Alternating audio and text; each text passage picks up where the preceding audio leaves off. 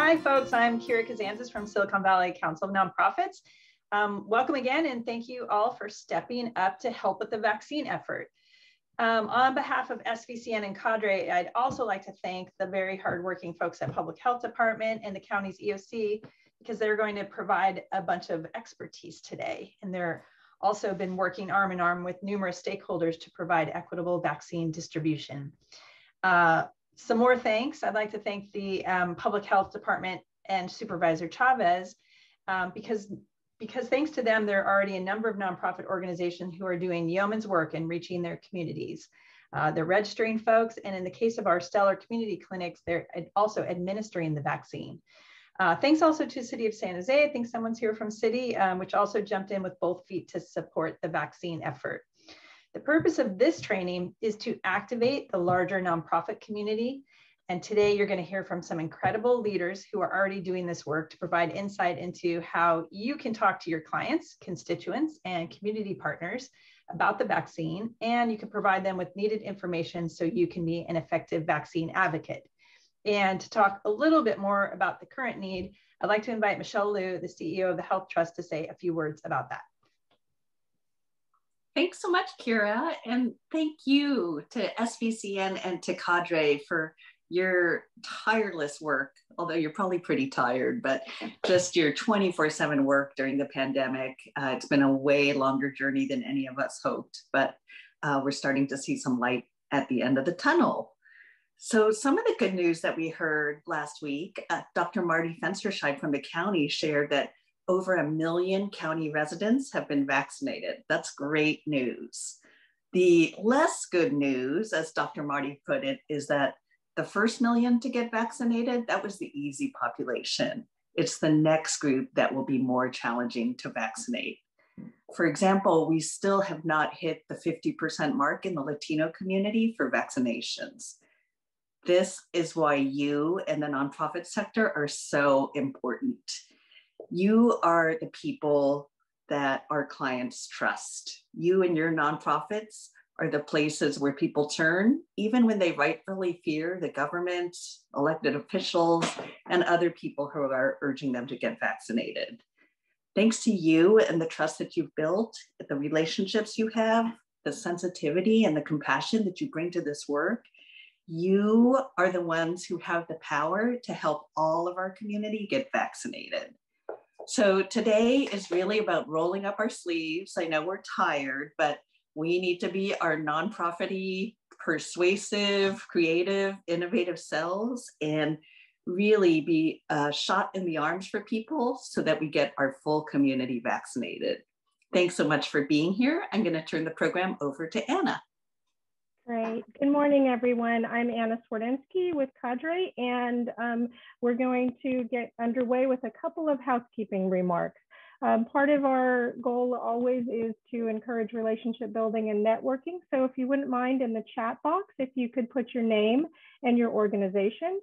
If you'd like to change your Zoom window introduction, if you want to put your first name and your agency, if you have preferred pronouns, you're welcome to list it there in your Zoom window. We are going to be using the chat box and the raise hand feature for today's session. Everyone is on mute, so we actively encourage you to enter your questions or comments in the chat box and use the raise hand feature if you'd like to speak aloud, or you can message me directly as the coordinator host. We also have a couple of accessibility features running.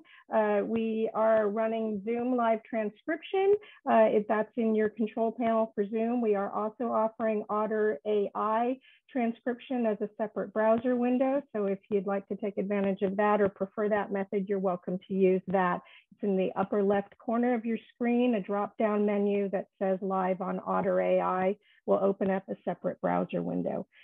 The other accessibility request we have for you is when you are speaking, if you can please start with your name. That helps for those folks that are following along with live transcription. The example of that would be before you start your remarks, this is Anna, and I'd like to add ... So let's get on with our program today. If you have any questions, I am listed hopefully at the top of your participant list under Access Coordinator-Anna. So feel free to message me directly. The session objectives were pretty much covered by Clara and Michelle. Thank you very much. They're just up on your screen as a quick review. And in terms of how today's program is laid out, we're finishing up our welcome and introductions. I'll be momentarily introducing our first two speakers from the county. You'll have a brief opportunity for some Q&A. And then we have a wonderful panel of speakers that Nick Kawada has lined up to share with you their expertise on reaching diverse communities. And we'll close out today's program with a few requests and comments from our County Public Health Department, Jennifer. With that, let's go ahead and get underway. I do need to switch PowerPoint deck, so let me introduce Brian Darrow with the County Office, Santa Clara County Executive's Office. He is the Vaccine Outreach Branch Director for our Emergency Operations Center, and also Jennifer Gakutan Galang from our County Public Health Department, who serves as the co-coordinator for our Community Stakeholder Working Group. Jennifer and Brian, if you want to go ahead and take it away, I'll get your PowerPoint up in just a moment. Great. Can you hear me okay? Yes. Perfect. Through the mask. Okay. Sometimes it's harder to hear through the mask, but thank you. First, just a big thank you for having me today. I did want to start by, Michelle actually covered some of this, but wanted to share a quick update on the status of vaccinations in our county. Overall, the news has been, so if you go to the next slide. So overall, and sorry that's a little fuzzy, but the news has been pretty positive when you look at the totality of the situation. We now have, as you can see there, more than 73% of our 16 and older population who have received at least one dose of the vaccine. And this is one of the highest rates in the state. So we're closing in on 1.2 million residents who've received their first shot. And just a couple of days ago, the share of residents over 16 who've gotten fully vaccinated is over 50% now. So we've definitely been heading in the right direction. That's the really good news.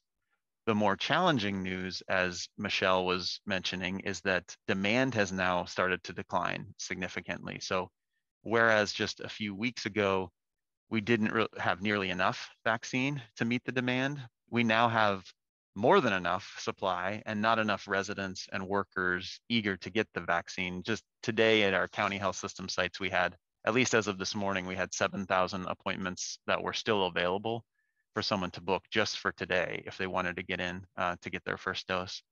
And so again, as Michelle was sort of indicating, that first group, the first 1 million or 1.2 million was the easy part.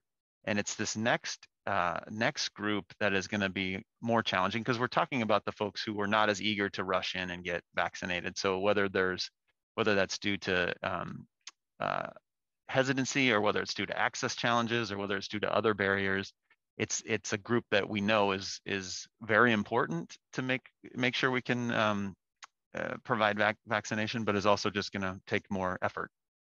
So we definitely need your help. And some of that is just your help letting the community know that getting vaccinated is important, but some of it is just letting folks know that it's very easy now. And again, that changed recently. So, I mean, a good message that we've been trying to put out there is it takes less than 5 minutes to register. We have a lot of outreach workers who are helping people register in the community, and that's through an online portal. But if someone can go online themselves, it is a very quick process. We also have, phone numbers for folks to call, and the wait times on the phone have come down quite a bit too, since demand has started to wane. Wait times at our actual sites are much shorter as well. So I'll talk a little bit more about how you can connect community members to how they get vaccinated in a second. Before I move to the next slide, though, Michelle was hitting on this as well, and I know our panel later will talk about it, but what isn't reflected in this slide are the disparities that we see in terms of vaccination rates. Equity has been a really central part of the county's response and the response of so many partners, many of whom are on the phone. And we've seen throughout the pandemic that COVID did not impact different communities equally. So we know that there's both heavier impacts geographically in East San Jose and South County, and in terms of race and ethnicity for our Latino and African ancestry communities. And we've also seen vaccination rates a little bit lower in those areas at times. But the good news has been among the older 50 and older population, that equity gap has really started to narrow, actually closed almost. We have a almost no gap in terms of our white residents, Latino residents, and African ancestry residents with the 50 and older population. That isn't as true when you look across the board. So there's still more work to do, but a lot of the efforts that folks on the phone have put into this have been making a difference. I just wanted to lead with that. Next slide, please. So why is it important for our residents and workers to get vaccinated? Well, vaccines are our best tool to fight the spread of COVID-19. They are very effective. We see it here. We saw it from the clinical trials, but we also see it in terms of how our community is doing with COVID now. More and more people are now out and about. Folks have probably noticed there's just more activity happening, but we've been able to keep our case rate relatively low despite that increased activity. And I think that is undoubtedly somewhat linked to vaccination uptake and how many folks have actually gotten vaccinated. So it's been working, but we're not close to, we're not at or even really that close yet to herd immunity, although that is a moving target. Like there's no magic number of what community immunity is, but there's certainly more we need to do. As I mentioned, we're only just above halfway through the 16 and older population being fully vaccinated. So there is still a lot of work.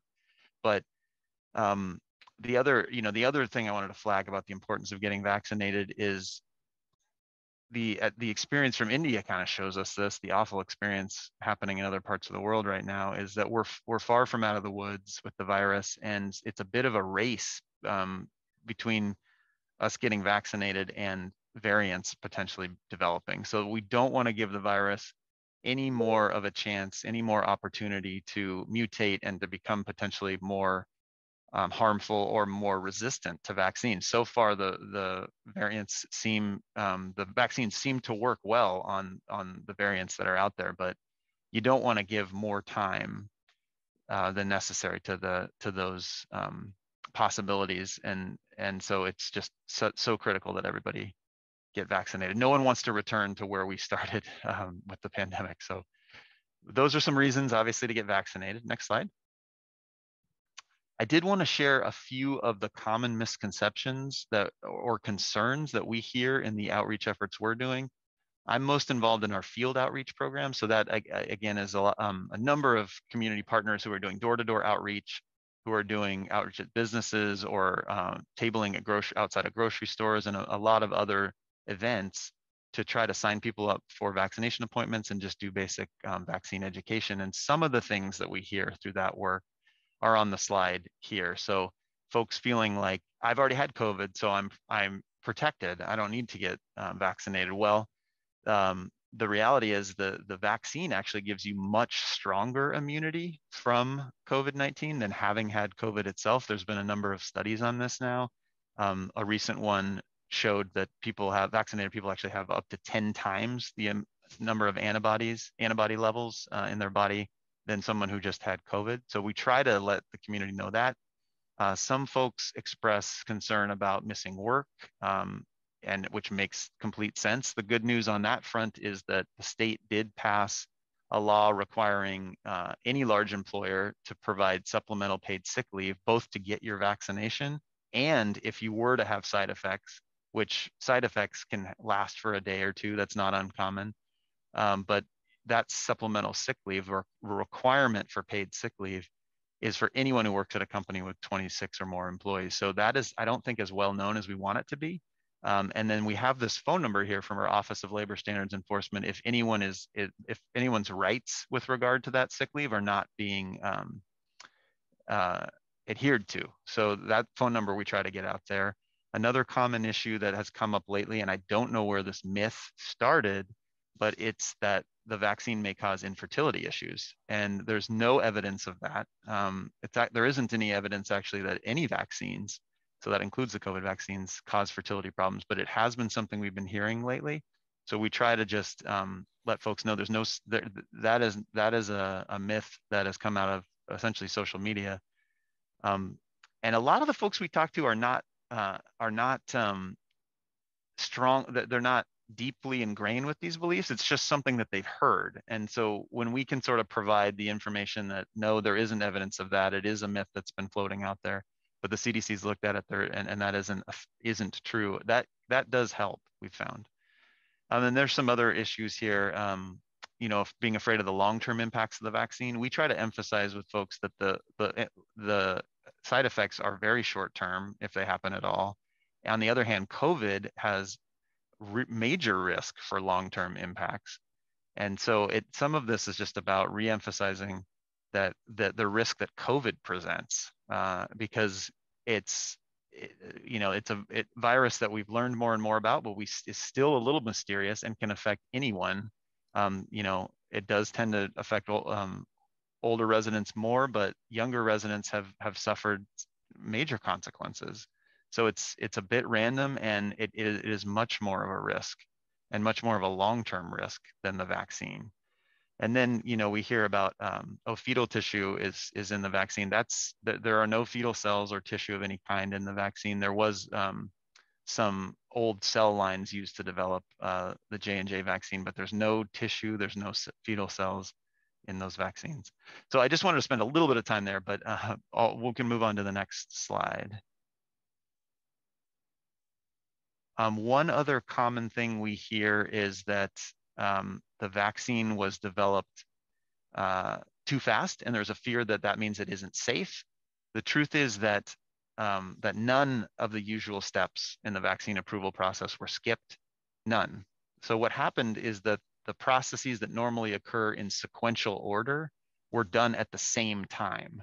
So the big issue was that manufacturing of the vaccines started while the clinical trials were still underway. And that is unusual, but it really allowed us to begin putting shots in arms as soon as the FDA and CDC authorization came through. So that did speed things up a lot, and it seemed pretty unique, but it was to match the unique moment that we're in. And so obviously the federal government, FDA and CDC, really prioritized the review and authorization. But that's why we were able to get these vaccines so quickly. It wasn't that steps were skipped. Next slide. And these are just a few other frequently asked questions. I won't go into these, but we also on our website have a lot of frequently asked questions that can be helpful, that are common. Next slide. I did want to just talk briefly about, so the Johnson & Johnson vaccine was paused briefly. It was paused to look into what turned out to be an extremely rare side effect, blood clots. And after looking into that, the federal government and independent public health doctors determined that the benefits of that vaccine really did far outweigh the drawbacks. And so there were a few cases, I think there was 15 cases last I saw in late April that had this issue. So not no one, but it really a very small fraction of the millions of shots that had been administered. And it was, and so anyway, I just wanted to call people's attention that we have resources, fact sheets on our website about the J&J vaccine and about the resuming of the use of that. And one final thing to flag, we are offering at the county sites, it's sort of an opt-in. If you come to the county sites, the assumption is you'll be getting either Pfizer or Moderna, but if on site, if you want the one-shot J&J vaccine, that is an option, and you can definitely have it. And all of our mass vaccination sites, the big one, the fairgrounds, Levi's Stadium, our site at Berger, and I'll show those sites in a second. All of those are offering J&J as an option, and most of our mobile clinics are now offering it as an option too. So we're trying to give folks a couple of different avenues. Next slide. And how, Anna, am I okay on time? Do I have a couple? Okay. So I just wanted to call people's attention to our website, scfreevax.org, which is the best tool for just quickly directing folks to how to get vaccinated. If you click on that book an appointment button on the bottom left corner, this is just the top of the page there. That will send you to a part of the page that has about a bunch of different providers. So it has the link to the county website, to Kaiser, to Stanford, to El Camino, to Veterans Affairs, to all the pharmacies, the retail pharmacies like CVS, Rite Aid, Walgreens, many of those locations, even Safeway and Costco, many of those locations are now providing vaccinations. So there's a link there that will send you actually to the method through which you can book an appointment at those sites. We also now on our website have a list of all of the drop-in sites that the county is involved in, and actually some of our community partners are offering. So there's, in addition to being able to book an appointment, there's more and more opportunities for just dropping in and getting an appointment, getting a vaccine without an appointment. So those are all listed on our website too. Next slide. So again, I already sort of went over this. The vax.sccgov.org website is if you want to book directly with the county, and that can be a pretty good shortcut just to get right into those 9 mass vaccination sites that the county has spread out throughout Santa Clara County. Next slide. And these are, our website is actually 5 websites. It's in 5 different languages. It's updated regularly. So Spanish, Vietnamese, Chinese, Tagalog, and English. I did want to call out our phone number for booking vaccine appointments. This is our Valley Connections line, 408-970-2000. And again, the wait times on that phone number have really come down. So it's a good way with a lot of language accessibility on that phone number too, if folks don't want to book online or can't book online. Next slide. This is a quick run through of our large sites, so the appointment-based sites. And you'll see some of the hours there. We've expanded our weekend and evening hours. So the fairground site is going until 8 p.m. a couple nights a week. Our Levi Stadium site is 7 days a week and several evening hours. The Emmanuel Baptist Church site in East San Jose is now going till 6 p.m. The Valley Specialty Center on the VMC campus goes until actually 7:30. It says 7 there, but it's actually 7:30 Monday through Friday. And then we have our mobile teams now are able, we have a dedicated mobile team that is rotating and Monday through, or someday, it's usually 4 days a week. It's providing evening hours at various sites. So again, that can be found on our website that as the sites change. I did want to call out that Gardner for a long time has been providing a great clinic at the Mexican Heritage Plaza on Tuesday through Wednesday. And then Stanford, in partnership with the county leases the space from Eastridge Mall, but they have a clinic at the Aloha Roller Rink at Eastridge. It's 7 days a week. It allows drop-ins and appointments, and you can see the hours there. So that's a good option as well. And then I'll wrap up pretty soon. Next slide. Oh, 2 more quick things. So we really have been trying to remove barriers for, whatever the barrier is that someone has. We're trying our best to provide different levels of service to try to meet people where they are. One of those programs is our in-home vaccination program. And so residents can email that email address or call the phone number on the screen to request an in-home vaccination. We do have some eligibility criteria, but it's gotten a lot less strict actually. Most of the folks who we've talked to are deemed eligible, and what happens is we send a team out in partnership with city and county fire, depending on the location. So the fire departments have been extremely helpful, and we go to folks' home and we vaccinate them. And if they have someone in their household who isn't, so the individual who is can't leave the home and get vaccinated, if they have a family member who can leave the home but hasn't been vaccinated, we will vaccinate them too, just because we're there.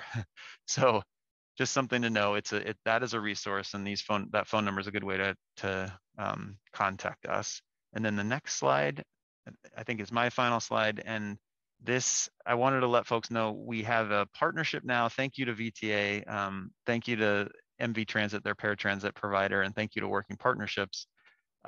We've been partnering on a program that is a door-to-door transportation service. So if you need a vaccine appointment and transportation is your barrier, VTA paratransit will now pick that individual up from anywhere in the county. So you have to be in Santa Clara County as your starting point, but they will take them to their vaccination site. They will wait for them there and then provide the return trip. There's no cost.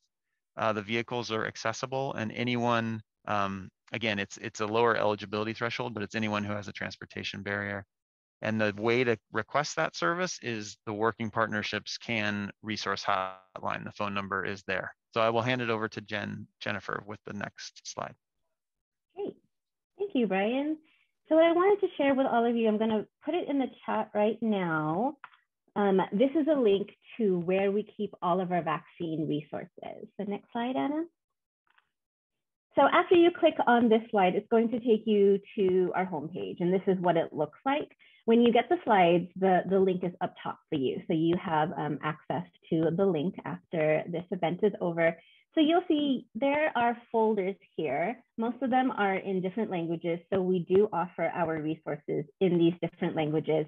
There are some other folders here that we'll go over. Next slide. So if you've not used Google Drive, the way I have mine set up is in list view. So I can see in a list all the names of the folders, but you can also change it to grid view using that icon there in the corner. Next slide.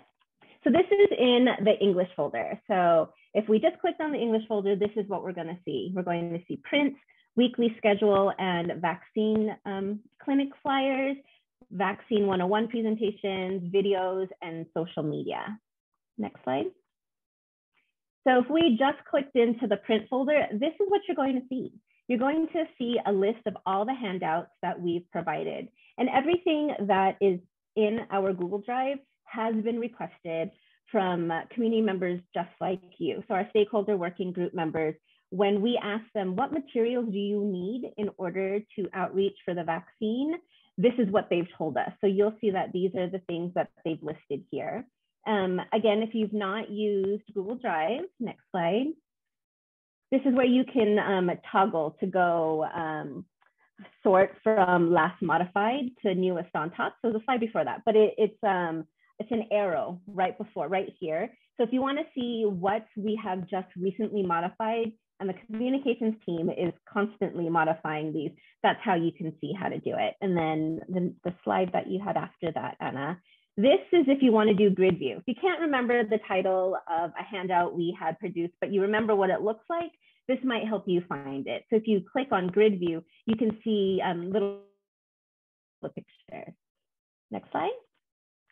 So again, we're back in our English folder. So something I did want to point out to you is our Vaccine 101 folder. So if you click on that and go on the next slide, this is what it looks like. So we have actual PowerPoint presentation on Vaccine 101. So if that's so you can educate yourself a little bit more on vaccines, or you want to educate the community that you're working with, here are some slides that you can use. And these, again, are constantly updated when new things arise. Next slide.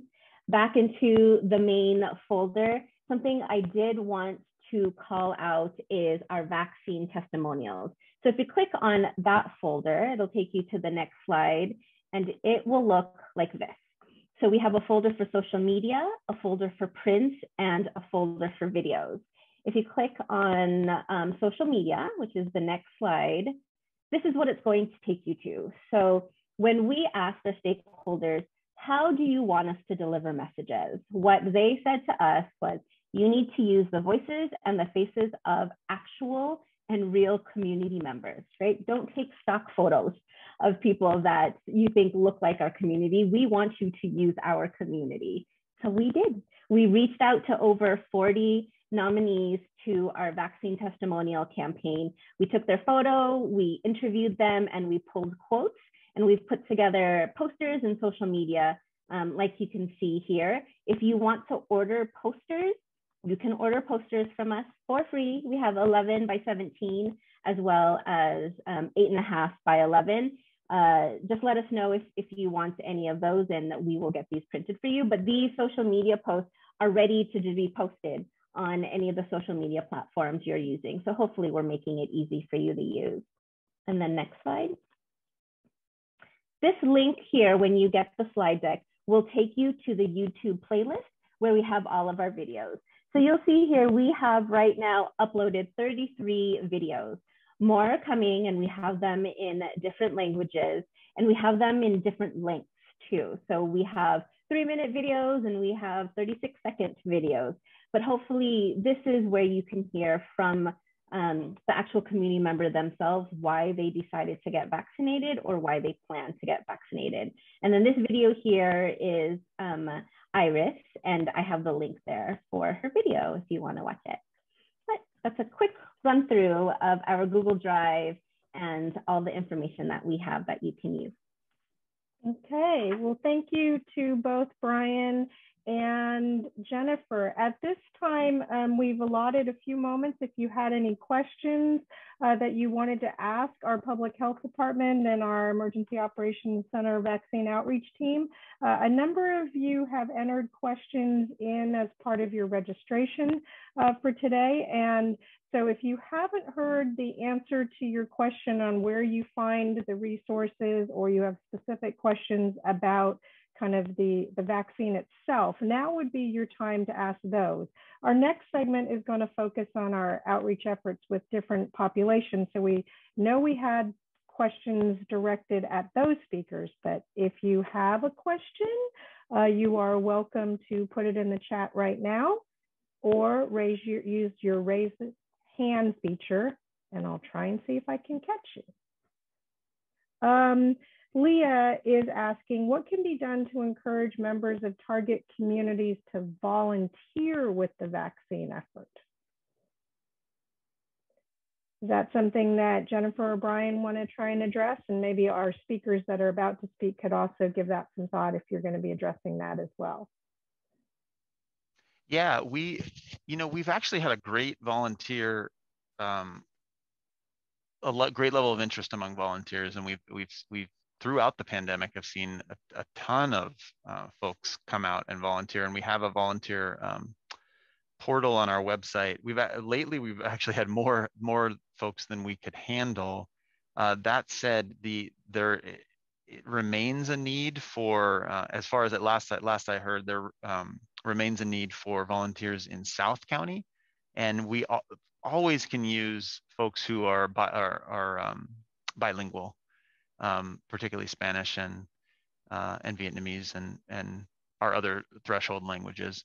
So that is, I can check in with our volunteer team to see kind of where things stand and what the best way to get connected is. But I think for most general volunteers at this point, at least with the county effort, we don't have as much of a need because we've had such a big level of interest. But again, if you can make it to Gilroy or if you're bilingual, those are really useful traits.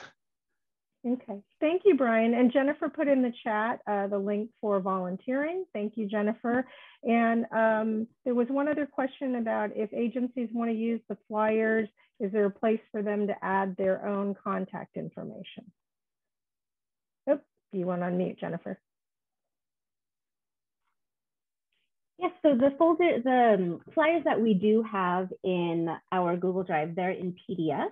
But if you do want to put your own logo on it, then just let me know and I can get you a copy that you can change. I'm going to put my email address here in the chat. So if any other questions come up around vaccine, you can always email this inbox, and it's either me, Brian, or a couple other people on our team, Allie Thompson, who will get back to you. So someone will always get back to you if you email this inbox here. Okay, wonderful, Jennifer. All right, continue to use the chat box if you have any additional questions, or direct message me and we'll come back to you. At this time, I'm going to keep us moving forward, and I'm going to turn the program over to my colleague, Nick Kawada from Silicon Valley Council of Nonprofits to run our next segment. Thanks, Hannah. And thank you again to both Brian and Jennifer for all your continued work around vaccinating our populations. I believe one of the differences that our county has taken in our approach is making this an equity-centered approach. And that is all the more important when it comes to getting the most hesitant, the most unlikely to be notified about the vaccine. So I actually have a great panel of folks here today. I should probably introduce who I am first. I am Nick Kawada. I'm the Policy Director for Silicon Valley Council of Nonprofits.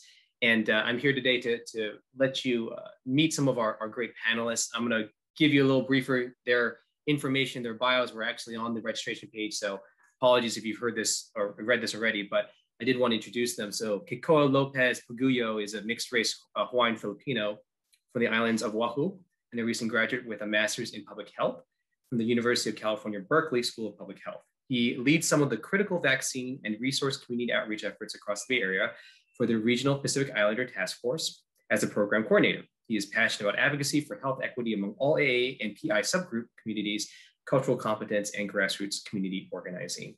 We also have Jackie Franco, who's the co-owner of Meta, a worker-owned cooperative doing COVID work in the community. Jackie is leading the charge on the ground with promotoras and serves in various committees that are addressing the COVID issues and vaccine hesitancy that we're seeing in our populations. Perla Flores is the division director for Community Solutions Intimate Partner Abuse, Sexual Assault, and human trafficking programs. She implemented Promotorex programs at the agency to increase underserved and marginalized communities' access to information and resources. We also have Adriana Marquez, who is the Prevention Program Supervisor at Community Solutions. She has been a part of the agency for over 4 years and is very passionate about her work and feels blessed to be a part of the movement that will bring an end to gender-based violence. For the past month, in collaboration with the Department of Public Health, she has been leading a group of promotores in South County in the effort to facilitate vaccination registration to our underserved populations. We also have Andre Chapman, and is the founder and CEO of Unity Care. And Andre and Black organizations across the Bay Area have joined forces to create COVID-19 Black, which he will walk through the website today, a project that aims to help educate and protect African Americans through the pandemic.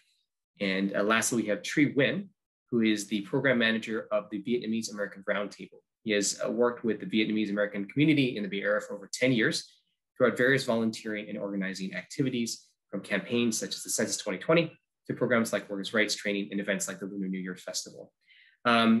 So today, we're going to be calling on each individual panelist. Every panelist will have about 5 to 7 minutes to discuss a basic set of questions that we have heavy interest in hearing from these individual community members and how they're leading. So what we wanted to focus the discussion today was around what messages resonate, especially with those that are hesitant to get vaccinated. What are some challenges and pitfalls when messaging to these communities, and what are some methodologies that work best? So Andre, would you mind starting us off here? Sure, appreciate it, Nick. And it's almost, well, it is noontime, so happy lunch, everybody. Just a quick overview, and I'll go to our website, but I'm Andre Chapman, CEO of Unity Care. And, about a year ago when we saw COVID hit, myself in partnership with the Black Leadership Kitchen Cabinet decided to take a very aggressive stand to address the potential impact of COVID-19.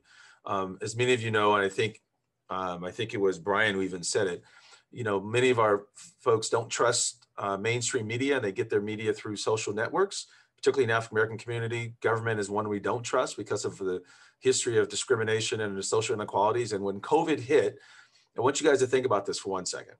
Think about if you were in a 12-round boxing match, and here comes COVID, and it's a new boxer, and it just knocked us out.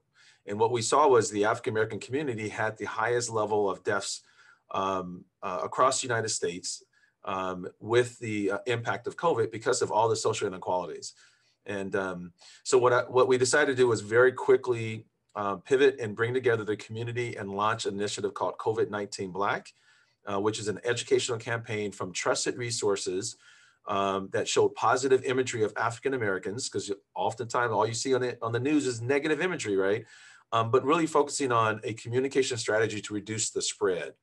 And the partnership has expanded, and obviously we're working here in our county right here and it's a collaborative between Roots, Ujima, African American Community Service Agency, and Unity Care to really get on the ground and make sure that we get information in the hands of the African ancestry community to help reduce the spread, but also deal with the myths and the fallacies. And so let me share my screen real quick. And again, this is as we heard, I think it was Nick said earlier, this is, the issue is how do we ensure that our communities are getting the right information? It's not, convoluted. It's not that it's culturally relevant, culturally competent, and it speaks to our community. So can everyone see this, what's on the screen? I hope everybody can see that. All right, so let me, I'm I'm going to try to move this over here and resume share.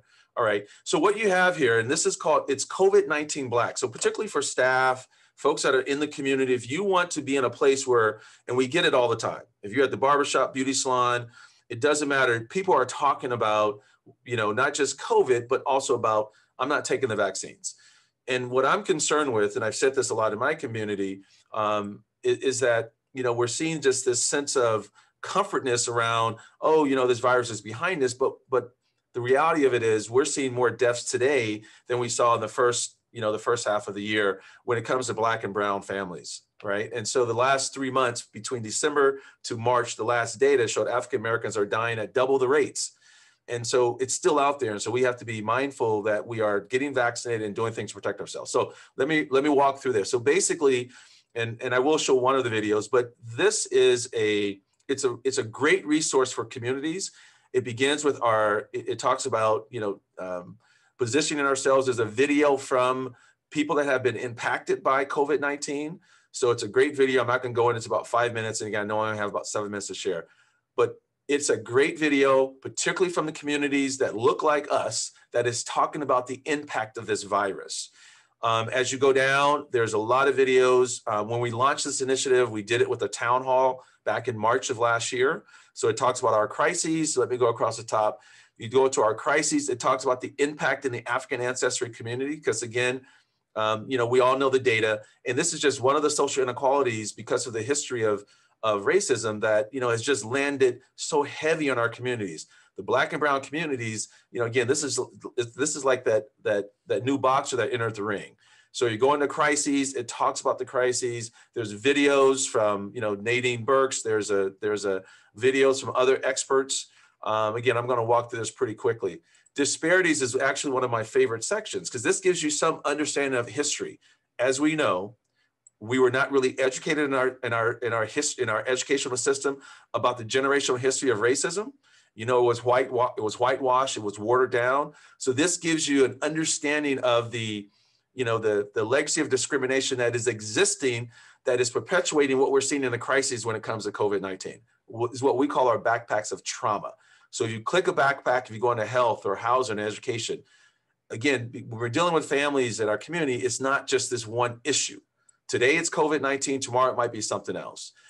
This next section here is about our stories.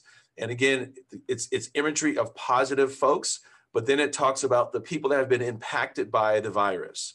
So again, it goes into a lot of videos. Again, I'm not going to go through every one, but this is one of my favorite sections because this is what staff can use to empower themselves. This is called Take Action. And to take action is really about what do we now do about it? And if you go to the Take Action, it has information about the vaccines. Matter of fact, I'll show one quick video because this is a really good video that you can sit when you're sitting with someone in the community and they're not really sure they want to take it. This is I'll just show a quick, hello, Black America, brief one. And people who pay attention to what Black folks are doing. My name is W. Kamau Bell. There's good news out there. There's a COVID-19 vaccine. Yay! But the bad news is, as Black folks, it's hard to trust what's going on. So what do? Well, we turn to people we can. All right, I'm going to stop there because I have a short time. And then here's another one. These are local docs right here from Valley Med, African-American doctors. And again, it's something that you guys should absolutely share with the community. I got vaccinated to keep people safe. All right. So I'm going to go on because that's short. But again, and this section also has a flyer that we hand out in the community so the community is aware of the fallacies. So it's something you put in their hands so that they know. We pass this out to the community churches. We pass this out at community centers. Again, it keeps people informed of the facts and the truths and the myths about the virus. So again, and then it has information about the virus. How do you keep yourself safe? Are there side effects? It's an information portal. There's resources you can find African-American-led organizations under the resource category. And then I'm going to jump to the last one because we just did a town hall event. This is called Get Involved. We just did a town hall event. We had over 1,000 people attend. It was led, it was on March 25th. And these are all of the leading public health officials across the Bay Area, as well as African-American doctors, as well as African-American-led organizations. to, again, talk about specifically for our community, what are the things that we need to do to protect ourselves and our loved ones. And then there's a lot of videos in each one of the breakout rooms. And again, it's an information portal. So let me stop there. So if you want to get involved with our initiative. What I always the community, let me stop the sharing, is that when there are questions that people have, when there are questions that people have, what we try to do is take them to our website and we give them the information in their hand that will answer the questions that they may be challenged with. So let me stop the share, if I can stop it here. Thanks, Andre. And sorry for rushing you. You've got such an incredible resource here. I really do encourage folks to check out COVID Black. They've got incredible resources, like Andre has mentioned, that I think a lot of us could really utilize when we're interacting with people. Because again, it's not just using stock footage, as Jennifer mentioned. It's getting real people who are impacted that really need to be telling the stories, and we need to be hearing from them. So Andre, thank you for that. I also wanted to acknowledge that, we do have some other great resources that we may not be able to share. One of them is actually from our next speaker tree. Did you want to jump in here real quick? And then I'll share the link to that video in the chat. Thank you, Nick. And hi, everyone. Thank you for having me. Before I start, I just want to say that the county did a terrific and tremendous job with COVID. And for COVID, we felt ourselves more often like we just need to amplify the messages that the county put out. So good job to the Public Information Office. I'm going to share a little bit on what we do. First of all, I think the first one you asked is messaging. For messaging, we borrow the same strategy we did for census. So like in the beginning, we just trying to put out a mass message, trying to reach as many people as possible. When the vaccine was in short, we kept an eye on like where people have vaccine, and then just push it out as fast as possible. Like go today to this location and you get in line and you're gonna get your vaccine today. And so right now we at the point where the general population is already vaccinated and we're trying to get to the hard to reach population. Then we have to hit them with like benefits, obligations, and responsibility. So cater the message to the needs of the community. That's the first thing. And then going back to sharing the county message, always trying to add a personal message to the content. We found that it's a must. Like you just say 1 or 2 lines, highlight what it's about. It's a must. It reached a lot more people, and your own audience see that, they like it more. And then moving on to like strategies, there's a couple of things that we do. First of all, like bringing it to them. Right now, we trying to get to the hard to reach population. So by the end of July, right now we're sending out people to go door to door canvas. And by the end of July, our goal is to reach 7,000 people. We have 2 people right now going door to door. Second thing is ethnic media. So right now, VAR is working with 7 Vietnamese radio stations and 1 Vietnamese TV station. They are airing our ads at least 3 times a day on different channels. For the Vietnamese population, people still listen to radio, especially like older population who's going to work. So that's their only option. They listen to AM radio.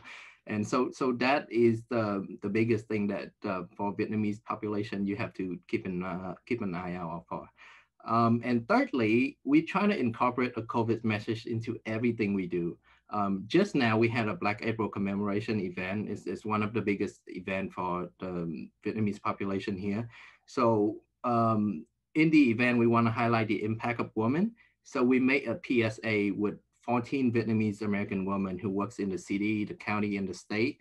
I'll give the link right here. Nick already gave me the link. I'll give the link to you guys. So that's the latest PSA that we made with all the Vietnamese women of the county, the city, and the state.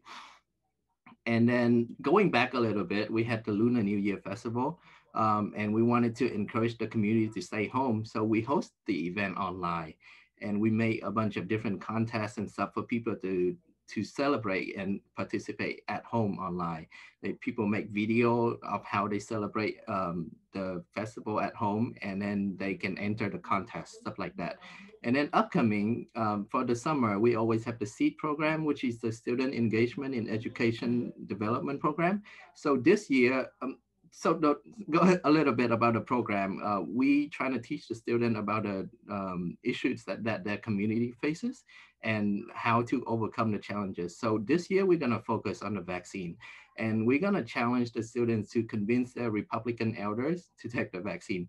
That leads to the third point, like the challenges that our community face. You guys probably know that half of the Vietnamese population here are diehard Republicans. You probably saw the South Vietnamese flag at the insurrection at the Capitol building. Not our proudest moment. So that is our biggest challenge, that a good number of our population is diehard Republican. And right now we're working on that. So our plan is to make it a challenge to the students, as I mentioned. And we're still thinking of more strategy to convince them. Yeah. Thank you, Nick, and everyone. Thank you, Tree, and thank you for highlighting, the complexities about a community. It's not, just monolithic, right? There are many different layers to the community that we need to discuss, and it's not as simple as just saying, well, it's a vaccine and science says so, right? There's a lot of political discussions that we need to have as well. Hopefully, if we have some more time, I'd love to come back. Yeah, I want to, one quick mention is it's very helpful. I mean, it's helpful for us, but it's a tragedy for what's going on in India. But it's helpful for us in the sense that we can use that as a wake-up call for the people who believe Trump and believe that the vaccine was a fake, a hoax. So like, hey, look what can happen to us. And if we don't get vaccinated right now, the virus will mutate and the vaccine will be ineffective. So I think we're gonna play on that. Yeah. Thank you, Tree. Yeah, I mean, obviously, we're seeing the dark sides of this pandemic kind of bleed through into our consciousness. So I appreciate that. All right, so next we're going to move on to Perla and Adriana. I believe, Perla, we're going to start off with you. Do you want to? Sure, thank you so much. And thank you, SVCN and Cadre, for the opportunity to speak here today and for creating this space. So in terms of methodology, Community Solutions uses the Promotora program, which are basically community educators. And this is really a great way to leverage community leaders to increase awareness and access in underserved communities. All of our promotoras are individuals with lived experience. And since we focus really on issues of gender-based violence, all of our promotoras have survived either domestic violence, sexual assault, human trafficking. And that piece is really helpful, because when we talk about some of the methodologies and some of the challenges that come up, I think it's really important to have community members that understand their community, understand some of the challenges that come up with being perhaps undocumented, not speaking the language, other misinformation. There's a lot of misinformation, unfortunately, in the Latinx community. So having individuals that can speak to that is really important. There was a question specifically about how to get more volunteers. And I think that the best way to do that is through compensation. So we really want to value our community members' time. And we're very fortunate that the Public Health provided Community Solutions with a grant to do COVID outreach specifically in South County, because we know that Latinos are disproportionately impacted by COVID, but also one of the populations that are less likely to get vaccinated. So having promotoras that also originally were not very inclined to have the vaccine, but they went through that process and now they can speak to that in the community has really been very, very helpful. So for our promotoras, they play a very versatile role in the community. So they're educators. They're also can serve as liaisons back to other organizations. And they could also advocate for the needs of that community. So it's really important to see them in a broader role. And I'm going to turn it over to Adriana, who's going to talk specifically about the work that promotoras are doing through this grant from the Public Health Department to increase awareness about COVID and the Latinx community, really address some of that misinformation that's out there and try to increase the vaccination among the Latinx community. So Adriana, I'll turn it over to you. Thank you, Perla, and thank you, Nick. I also want to congratulate, Santa Clara County. They're doing amazing work. and they work really like together with us to help our promotoras get that information out there. We are, you know, trying to get our Latinx community vaccinated. We work every week with the promotoras on trying to debunk, right, those myths, on getting new information from them, like what's the conversation out there. So we've done a few things, right? So right now we're focusing on the canvassing from door to door. We have canvassed over 1,000 homes, and we've registered over 500 members of the community. And we focus in Gilroy and the Morgan Hill area. So yes, in the recent weeks, it's been dwindling down, right, as the vaccinations have become more available. And now we're trying to target those hard to get members that really, you know, are having a hard time either, you know, understanding, or they just plain don't want to. But so we are working with other business partners as well to either position ourselves outside of their businesses to be able to contact members that way. And we are also doing some social media outreach. So we called it a vaccination registration fair, right? Where we use our own offices in Gilroy and in Morgan Hill to be able to refer some of the clients that are already in there. We ask them first, are you vaccinated? If not, you know, are you interested? So we're using that as a resource. They were able to go outside, get the registration done that way. And again,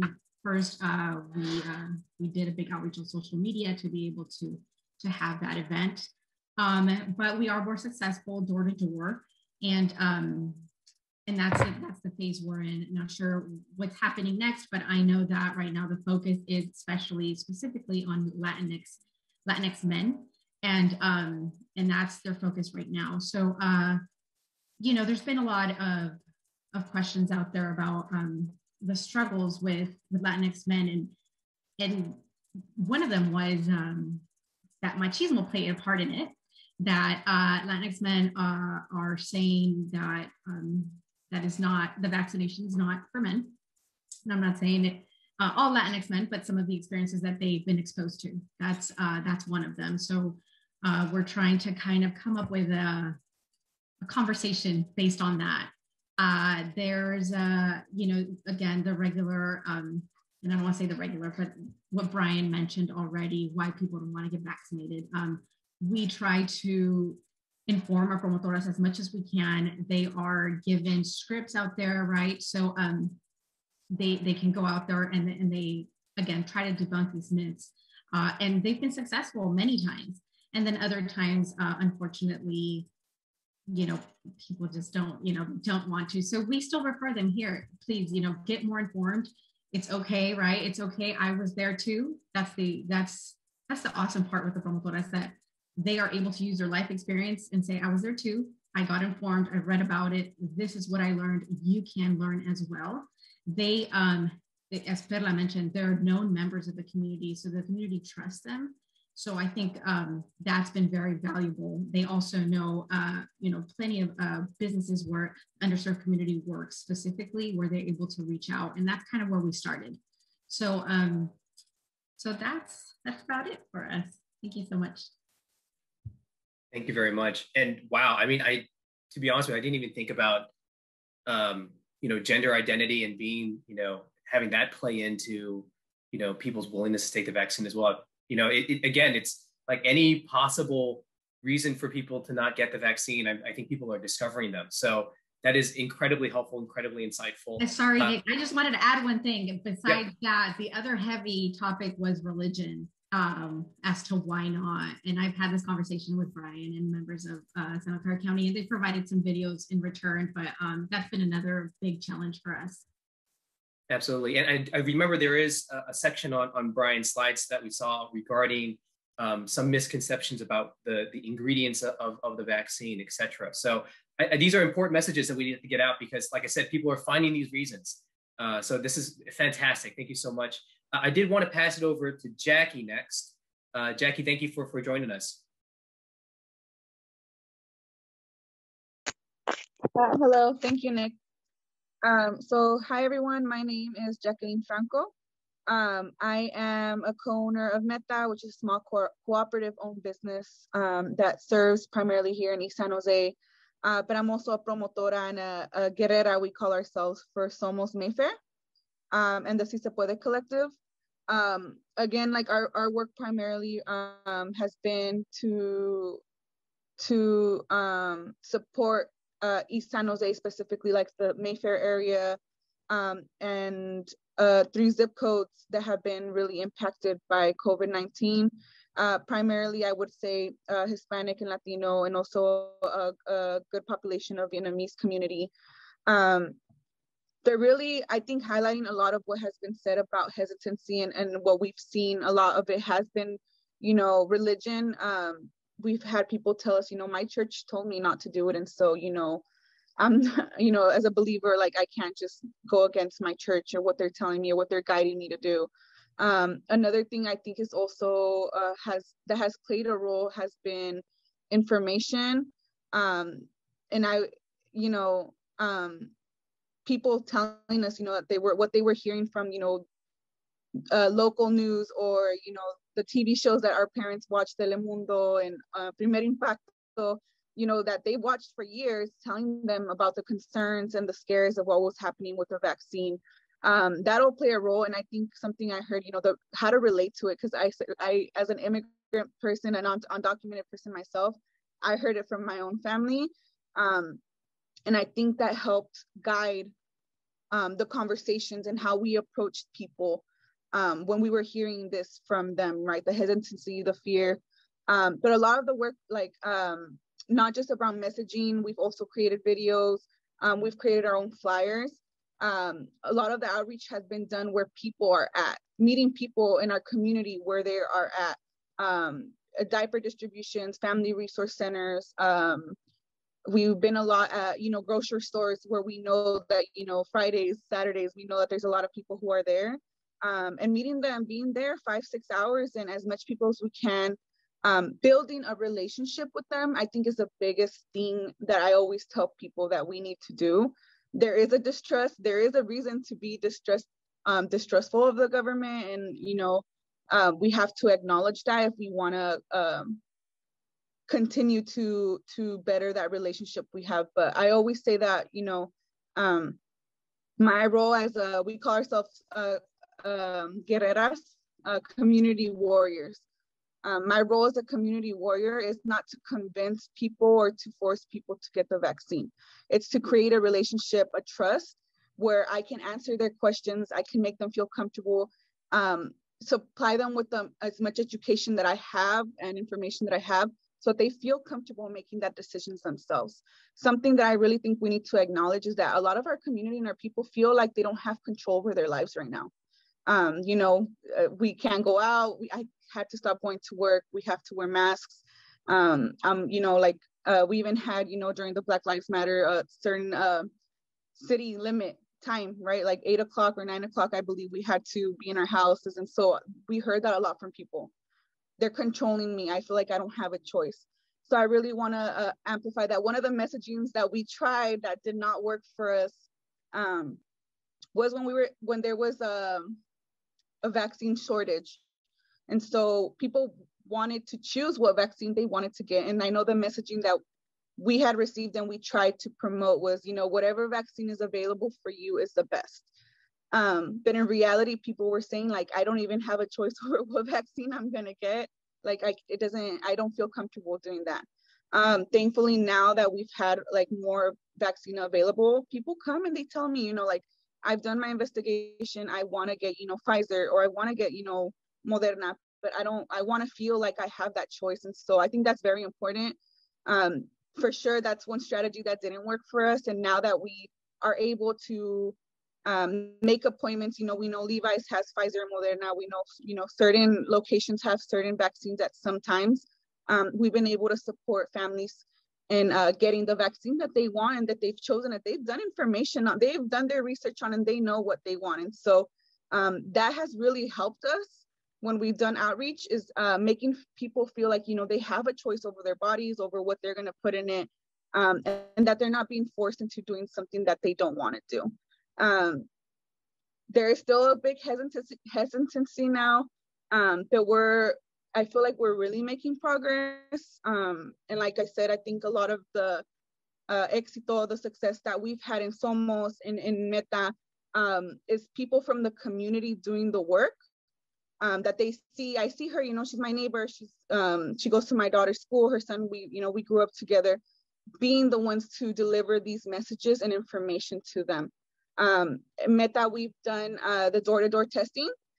So since the end of last year, we've been going to people's homes and taking, you know, removing that barrier of accessibility and taking people's the COVID test, the COVID-19 test. And now we're going back to those same communities, and people remember us like, oh yeah, you did my test. And then we say, yes, we are. We're here to offer the test again, but we're also here to offer you, you know, a vaccine appointment and information about the vaccine. Have you been vaccinated? If so, you know, that's awesome. If not, what's your hesitancy? What's your worry about it, so that we can make you, you know, feel more comfortable in making that decision. So again, a lot of work being done, so many stories to share, but we're just happy to be able to do this work, and I'm happy to be able to serve my East San Jose community. Thank you. Jackie, you are a warrior, and thank you again for being on the front lines. I think, again, we've heard this message time and time again, time, place, method, right? It's always about being in there in front of people and saying, this is why you need to get vaccinated. These are the real facts. Right. So thank you again for doing that. Thank you to your team. Our last speaker is going to actually be Koa. Koa, do you want to kind of take the reins here? I know we have a few slides for you, right? Yeah, I was under the impression that you guys would share it, and I could just like tell you how to advance or when. I believe so. I'm just covering for Anna to get our slides up. Okay, great. Thank you so much. All right. So hi, everybody. My name is Keikoa Lopez Pagullo, or you could just call me Koa. I serve as the program coordinator of the Regional Pacific Islander Task Force, or RPITF. We serve as an advisory council to pretty much every public health department across the Bay Area. So yep, that's me. Glad to be here, and also to hear from all the amazing speakers working in different communities. So kind of I want to start here, kind of looking at the Pacific Islander COVID-19 cases in the Bay Area. So if you look at the blue bar, that's actually the percent of the Pacific Islander population within each county. So what we anticipate or would like to see is actually that the orange bar, which represents the percent of Pacific Islander cases of COVID-19, kind of matches to the percent of the Pacific Islander population within each county. But unfortunately, that's exactly what we do not see here. And what we do actually see is that the percent of the cases of Pacific Islanders, so the percent of people who in the Pacific Islander community who were tested positive for COVID-19 actually dramatically outpaces the percent of their share of the population in each county. As you can see, like San Mateo has a dramatic burden of disease that far outpaces the percent of the Pacific Islander population within their county. Santa Clara is a little bit similar, but with a smaller proportion size. But I just wanted to kind of background the Pacific Islander case rates in this way to really explain the health disparity that the Pacific Islander community is dealing with regards to COVID-19, much like the Latinx population and African American population. Next slide, please.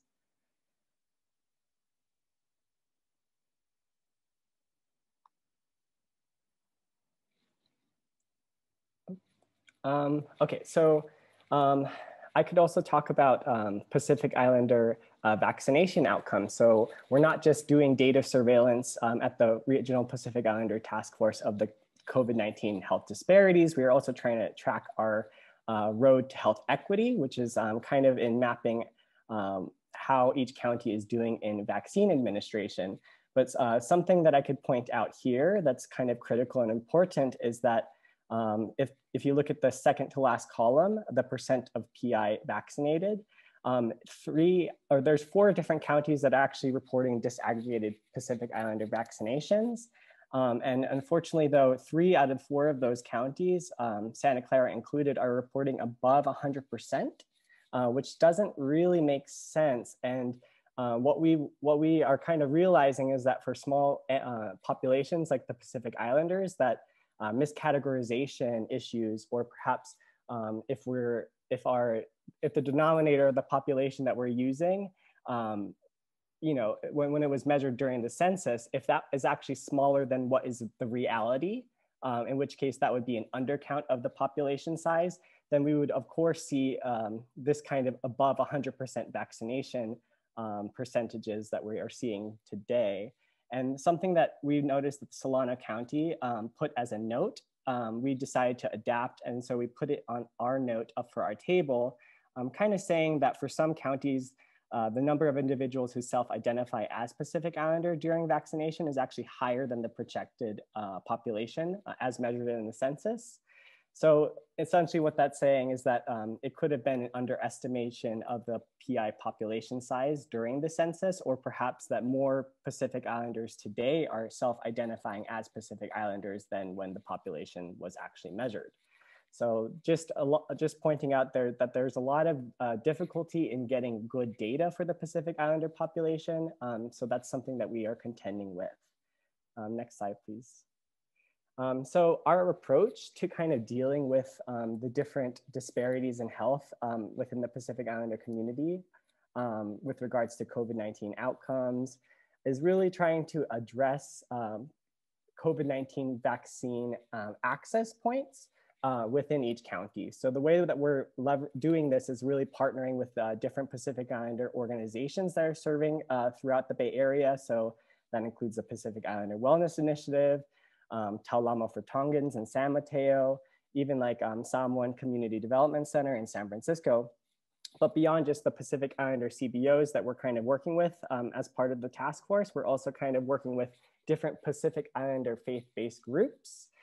So like the CCCS Oakland, which is a Samoan church, as well as Tafatolu in San Jose. So we're actually working with different Pacific Islander faith-based groups to kind of partner with different departments of public health to see if we could pop up a vaccine pod or that type of model within their churches.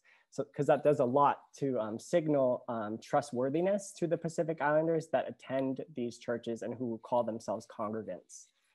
So this strategy has been working tremendously.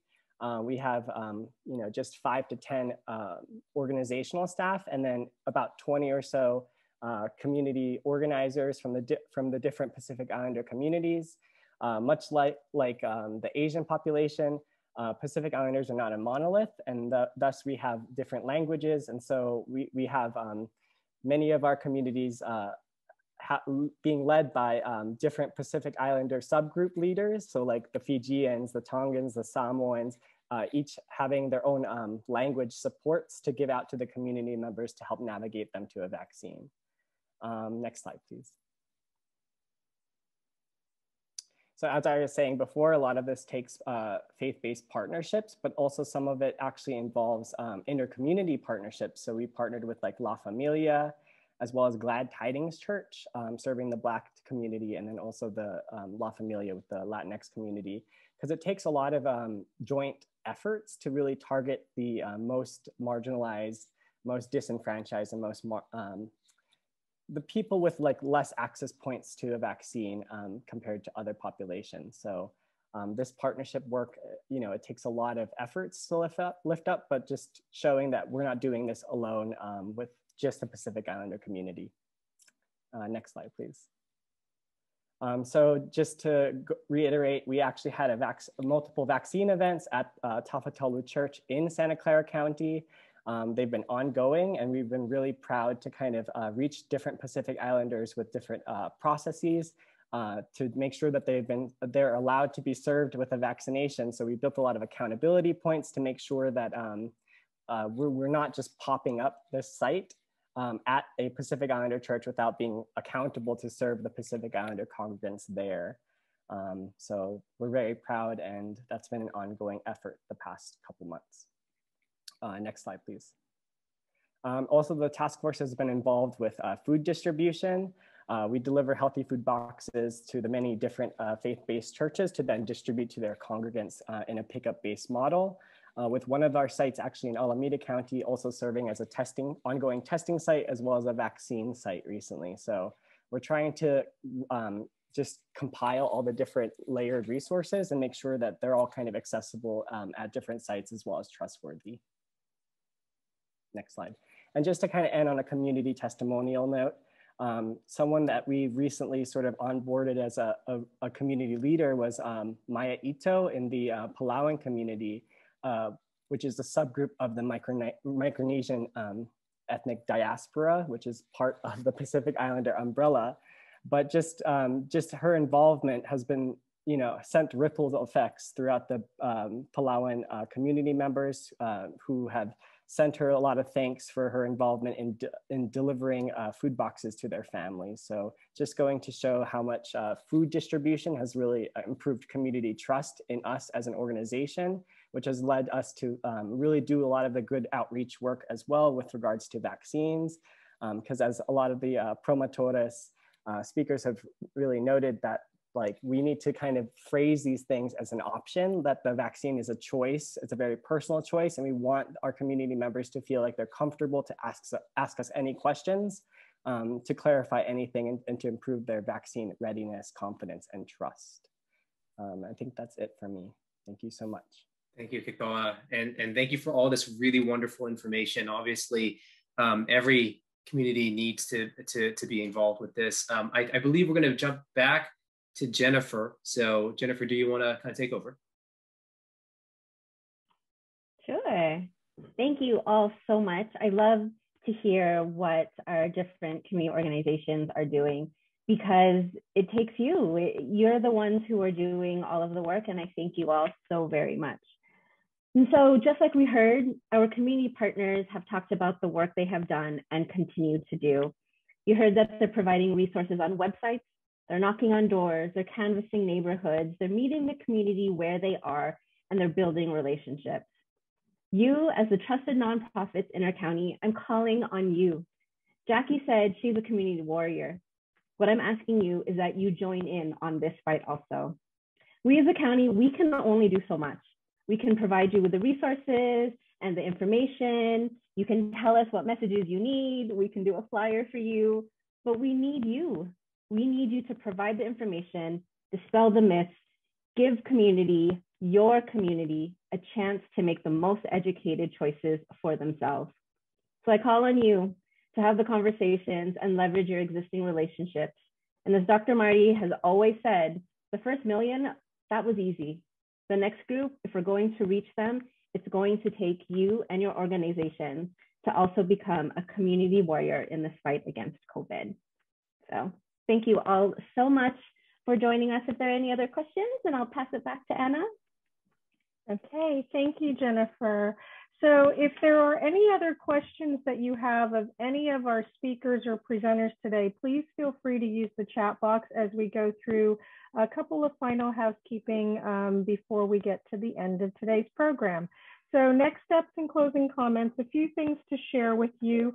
There's a flyer on the left side of your screen that Andre shared with us that will be posted along with the recording of today's program and the PowerPoint decks to, excuse me, our website. The other is there is a very similar series of workshops that's being hosted in San Francisco also to build vaccine confidence. So if you or your colleagues have would like to take advantage of similar conversations, the information for that is also being made available to you on screen. To keep our funders happy, we do want to request your feedback via the Survey Monkey. There's a QR code. The way you do this is hold up your camera of your phone to that QR code, and it'll immediately bring you to a very brief, less than 5-minute survey. And if you don't want to do that right now, we'll go ahead and send you the Survey Monkey link immediately following today's session with the PowerPoints as well. So as I said before, the recording of today's session, the PowerPoints and resources will all be uploaded. And I already said that. So let me turn it to Nick for our final closing comments. Thank you so much. And a big special shout out to our cadre team, Anna and Marcia. You guys did above and beyond what we needed to get this thing together. I call it logistics mojo, logistics magic. You guys have it and you guys did it. So Thank you so much for that. Again, a big round of applause to our speakers, the county staff who came out. Thank you so much for such a strong showing. This is exactly the kind of thing we need right now. I need a confidence builder. There's too much bad news. We've had too much bad news. I'm sick of bad news. It's time to say what we can do. We can move together. We can move together as a family, as a unit. And this is what we're going to do. We just need to know how to talk to our family, and we need to bring it up. So remember, think about the conversations you're having. Engage, volunteer, do what you can to help out. We know this is a monumental effort, but we will come through together. So thank you again for attending, and we hope to see you soon out there on the front lines as warriors arm in arm. So thank you very much for being here today, and we'll talk to you all soon.